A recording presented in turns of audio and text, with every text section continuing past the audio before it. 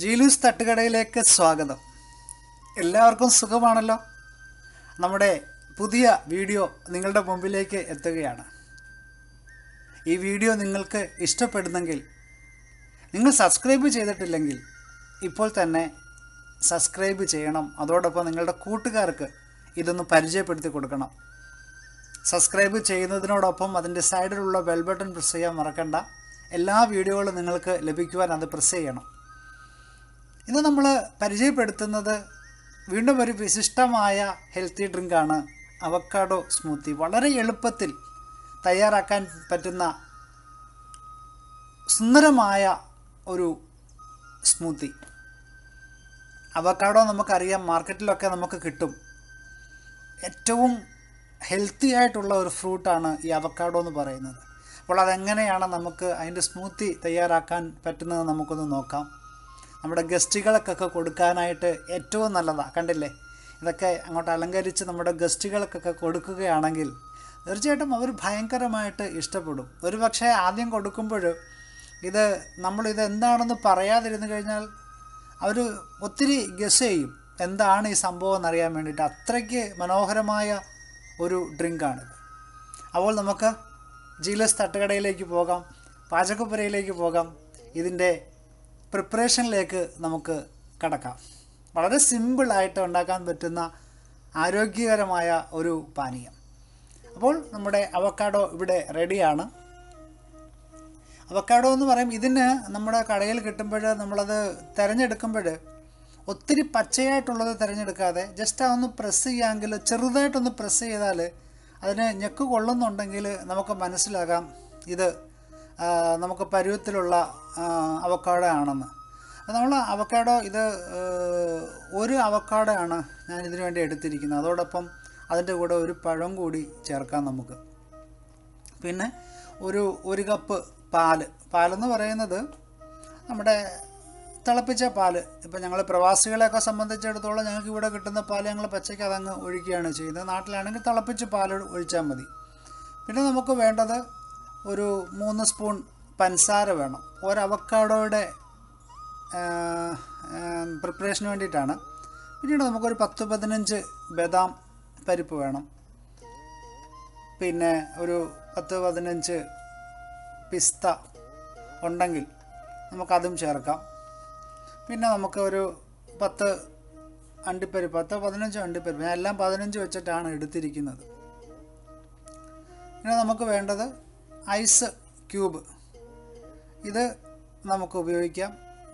പിന്നെ ഈ ലാസ്റ്റ് പറഞ്ഞ 5 ഐറ്റം ഇല്ലാതെ പാലും പഴവും അവക്കാഡോയും മാത്രം ഉപയോഗിച്ച് നമുക്കിത് തയ്യാറാക്കാം. മറ്റേതൊക്കെ ഓപ്ഷണലാണ്. നമ്മുടെ കയ്യിൽ ഉണ്ടെങ്കിൽ മാത്രം നമ്മളത് എടുക്കുന്നതായിരിക്കും നല്ലത്. ഞാൻ ഒരിക്കൽ കൂടി ഇതിനകത്ത് അളവുകളൊക്കെ ഇട്ടിട്ടുണ്ട്, നിങ്ങളതനുസരിച്ചിട്ട് എടുക്കുക.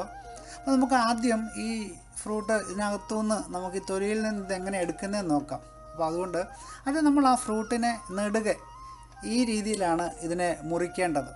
വളരെ സോഫ്റ്റ് ആണെങ്കിൽ എളുപ്പത്തിൽ നമുക്ക് ചെയ്യാൻ പറ്റും.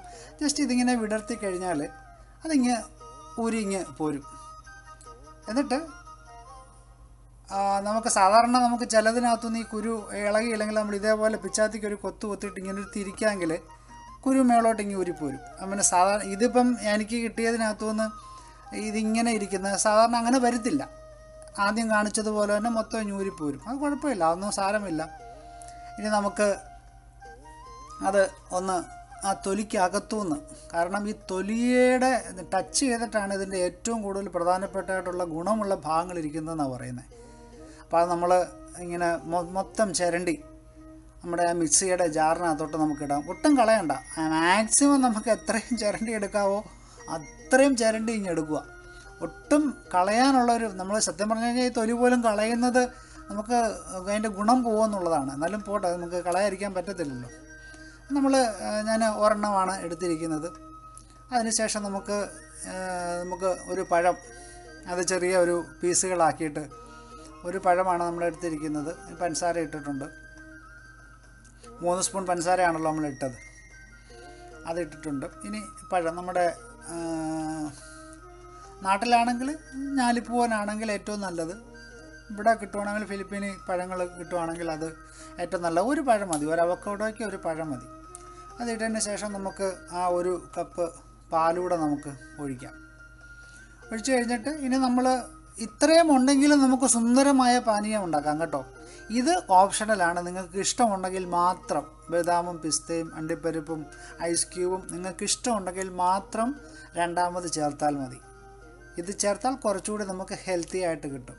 അപ്പോൾ നമ്മുടെ മിക്സിക്കകത്ത് ഞാൻ ഇതെല്ലാം അടിച്ച്, ഞാനത് മിക്സിക്കകത്ത് അടിച്ചതിൻ്റെ വീഡിയോ കാണിച്ചില്ല. ഞാനിപ്പോൾ നമ്മുടെ ഇത് നിങ്ങൾക്കൊരു എന്താ പറയുക സന്തോഷത്തിന് വേണ്ടിയിട്ട് നമ്മൾ കാണിക്കുന്നതാണ്.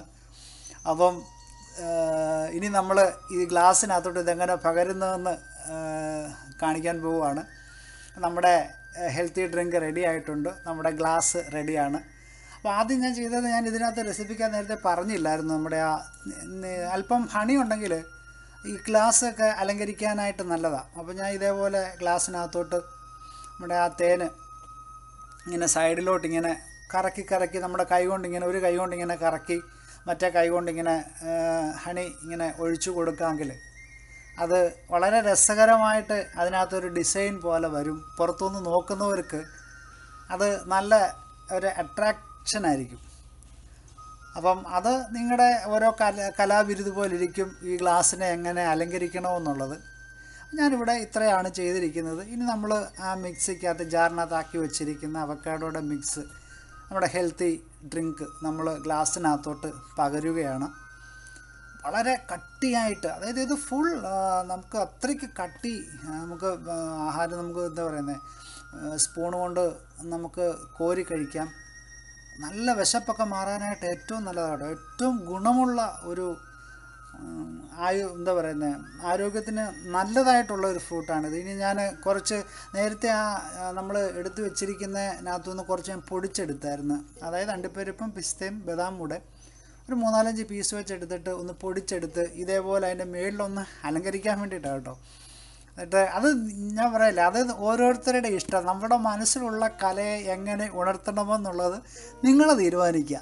നിങ്ങളുടെ ഗസ്റ്റ് നിങ്ങൾക്ക് എങ്ങനെ അവരെ തൃപ്തിപ്പെടുത്താമോ അത് ഞാനിങ്ങനെ ഒരു 2 മുന്തിരിയും ഒക്കെ ഇങ്ങനെ വെച്ചിട്ടിങ്ങനെ അലങ്കരിച്ച് അതിനെ ഏറ്റവും മനോഹരമാക്കാനായിട്ട് എൻ്റെ ഉള്ളിലുള്ള കല അനുസരിച്ചിട്ടാണ് കേട്ടോ. നമുക്ക് വ്യത്യസ്തമായിട്ട് നമുക്കിത് ചെയ്യാം.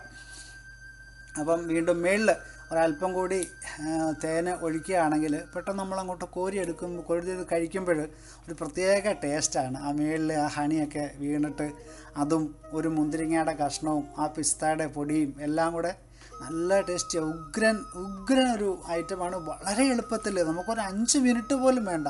പെട്ടെന്ന് നമ്മുടെ വീട്ടിലോട്ട് ആരെങ്കിലും വരുവാന്ന് പറഞ്ഞു കഴിഞ്ഞാൽ ഒരു അവക്കാഡോ ഉണ്ടെങ്കിൽ, ഒരു പഴം ഉണ്ടെങ്കിൽ ഈസി ആയിട്ട്, കണ്ടില്ലേ, അത് കാണുമ്പം തന്നെ നമുക്കത് കുടിക്കാനായിട്ട് തോന്നും. അപ്പോൾ തീർച്ചയായിട്ടും നിങ്ങളിത് ഉണ്ടാക്കണം. എന്നിട്ട് അതിൻ്റെ ഒരു കമൻറ്റ് നിങ്ങൾ നമ്മുടെ കമൻറ്റ് ബോക്സിലിടണം. നിങ്ങളുടെ അഭിപ്രായങ്ങൾ അറിയിക്കണം. തന്നെയല്ല, ഇതിൽ കൂടുതൽ നല്ലതുപോലെ നിങ്ങൾക്ക് ചെയ്യാൻ അറിയാവുന്നെങ്കിൽ അതും നിങ്ങൾ നമ്മുടെ ചാനലിൻ്റെ ബോക്സിൽ അറിയിക്കുക. ഇഷ്ടപ്പെട്ടെങ്കിൽ നിങ്ങൾ ലൈക്ക് ചെയ്യണം. നിങ്ങളുടെ കൂട്ടുകാർക്ക് ഇത് ഷെയർ ചെയ്ത് കൊടുക്കണം. വീണ്ടും നമ്മൾ ഒരു നല്ല ഫുഡ് റെസിപ്പിയുമായിട്ട് തൊട്ടടുത്ത ദിവസങ്ങളിൽ തന്നെ വരും. ഇതൊരിക്കലെങ്കിലും നമ്മൾ ഉണ്ടാക്കിയിരിക്കണം. അപ്പോൾ നമ്മുടെ ചാനൽ സബ്സ്ക്രൈബ് ചെയ്യാൻ മറക്കണ്ട. നിങ്ങൾക്ക് ഇഷ്ടപ്പെട്ടെങ്കിൽ വീണ്ടും നമുക്ക് കാണാം അടുത്ത വീഡിയോ വരുന്നത് വരെ. അപ്പം ഗുഡ് ബൈ. ജീലൂസ് തട്ടുകടയിൽ നിന്ന് ജിലേഷ് ചെറിയാൻ. Thank you.